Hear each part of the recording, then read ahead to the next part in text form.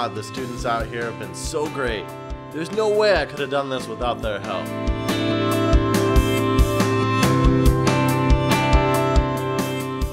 We filled the boards in record time and hit the road.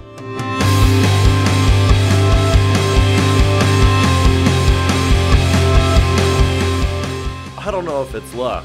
I may have willed it to stop raining, but somehow the weather cleared up and it's beautiful. We set up on the jetty with downtown Honolulu across the bay. The install is going great. I couldn't have asked for a better location. And then, fireworks began.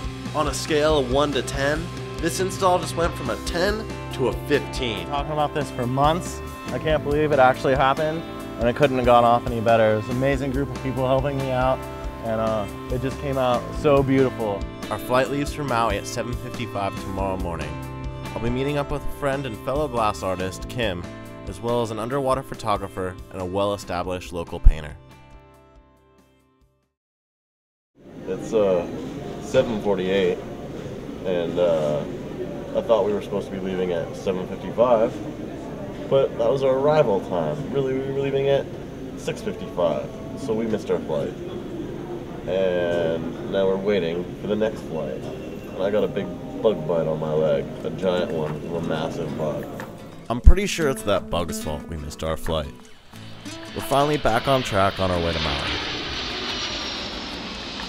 We arrive and an old friend of mine, Sam, picks us up and takes us to Kim's studio.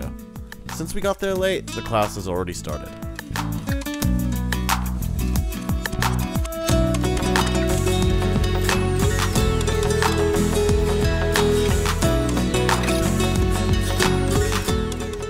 Kim's studio primarily teaches glass fusing to Maui locals and tourists. Today she brought in John Lindquist to do a special lamp working demonstration. If you can't tell yet, he's making an octopus.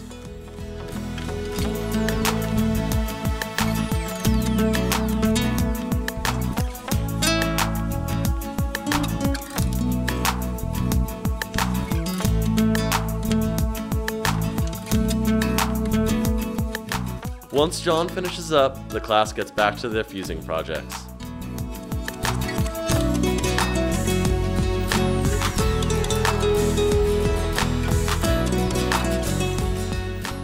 I knew I was going to come over and open a studio, and Bullseye Glass approached me. They asked me if I would consider opening over here. And now I'm the sole distributor of glass art supplies in the state of Hawaii, and I sell kilns and everything else, which is really fun. I'm setting up a structure of classes that are here for visitors, half-day classes when it's raining or people are sunburned, they can come in the studio while they're here on island. I also do open studio time and allow local people to come in and do glass on an ongoing basis. I help them with their projects. And I just am really looking forward to getting more and more and more of this creative spin going in the studio. People coming in for the first time doing glass. The pieces they're doing are amazing. There's a difference when an artist owns a gallery, because I really care about the art that my artists make. And I know the artists, so there's a lot of backstory that I can present to clients on their behalf. And the other great thing is I just get to represent artists I believe in. And so people like John Lindquist and Jeanette Howard and Guy Juncker and the Mazzei Studios and world-renowned glassblower Charles Lowry. Some really amazing artists who I know and know their work, and it's a great opportunity to represent them. After the class, we cruised down to the beach. First day in Maui has been amazing. Tomorrow's the last day. I'll be meeting up with an underwater photographer and a local artist.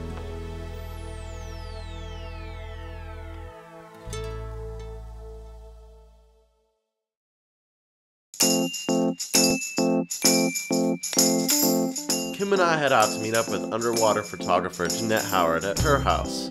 I've been diving for a number of years, and I've always been fascinated with underwater photography.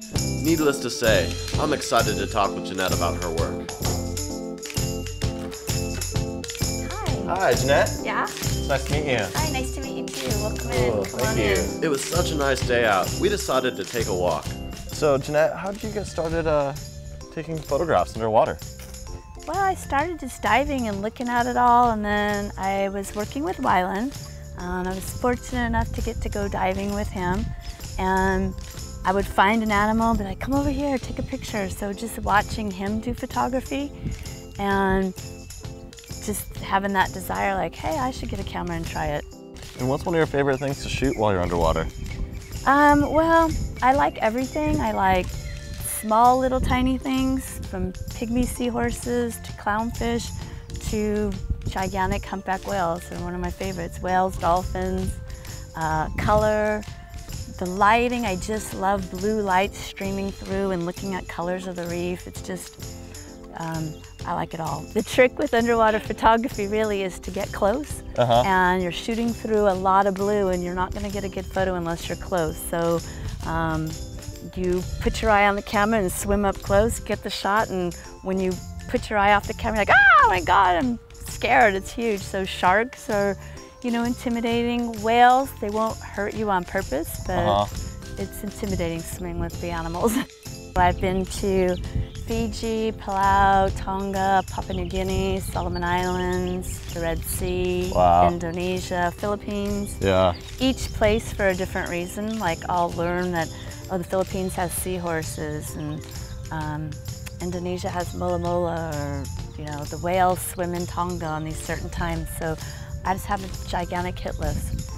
I really take photos for myself, and I know that people like dolphins and turtles always sell, but for me, what I like, it's when it's challenging. So, for example, the last dive I was on in Indonesia, they have this little tiny animal, like a little ladybug. It's as small as a flea.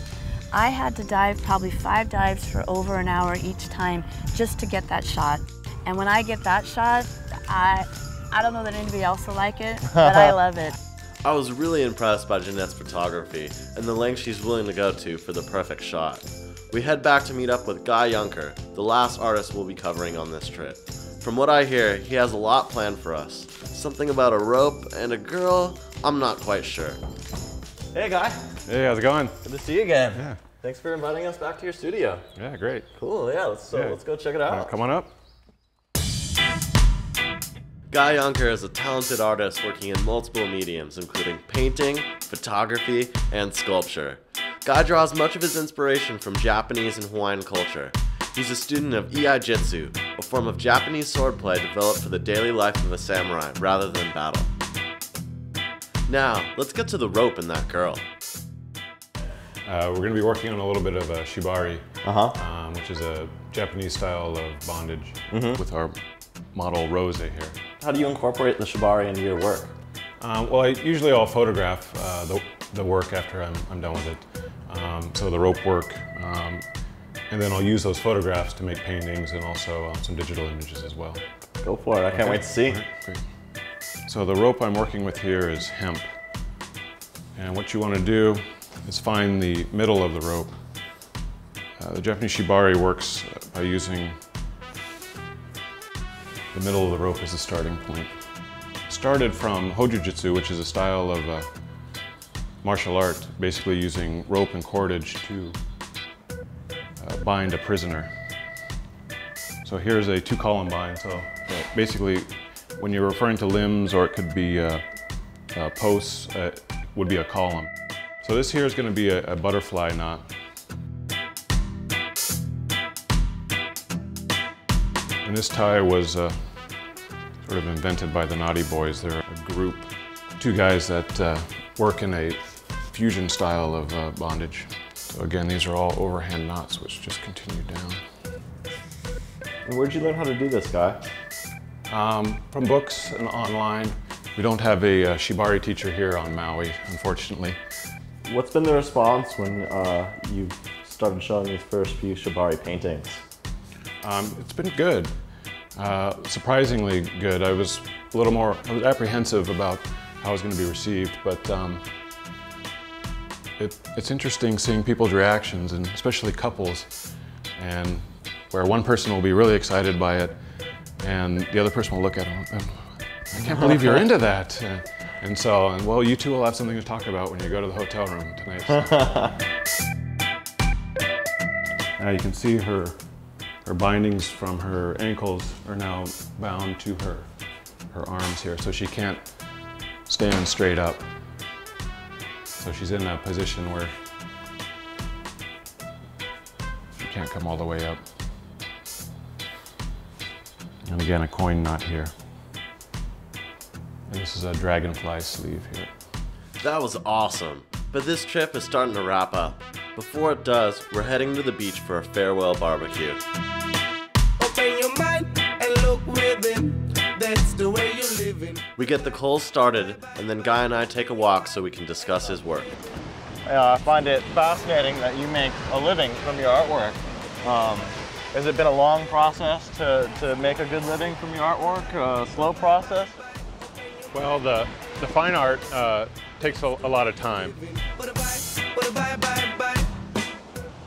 Petroglyphs are common to a lot of native cultures. So it's interesting seeing the similarities between the cultures. Right now I really enjoy the spoon painting because it's new to me. Yeah. And it's very spontaneous, and when you're up close it's abstract. When you get back further away, everything comes into focus and you can see the realism in it. That's the way you're living. And then when did you first start working with stone? The stone, I was in a Home Depot actually, and I saw a case of slate, and so I said maybe I can make something with this. So I bought it, and I wound up breaking most of the tiles trying to work it. But after researching a little bit about sandblasting and etching, I developed a system to be able to put my images into stone. And you use some really interesting canvases. Yeah, those are actually done on wooden panel. So I use a type of bendable veneer wood, which comes from Italy. And when you put two pieces together and glued together, they hold its shape. So that way I don't have to steam it or do anything like that. I find it interesting that you're not afraid to take risks with your artwork, and you're not afraid to fail. You're not afraid to try new things. Do you think that's really been an advantage in your artwork? Yeah, I mean that's again when you train in the dojo, it's okay to make mistakes. That's what you're there for. Same within the studio. You're there to make mistakes, and mistakes are usually where you grow the most. Your successes are nice, but often you get the most growth when you fail. So I think Kim's got a little bit of a barbecue going for us, and I'm pretty hungry. That's great. Yeah, me too. Yeah, let's go get some food. Okay, great. What a great day. This trip has exceeded every expectation I had. I've met lots of talented people and seen some really inspiring art. From the students of U of H to the incredible work I've seen here on Maui. There's no doubt the inspiration I found here will stay with me always.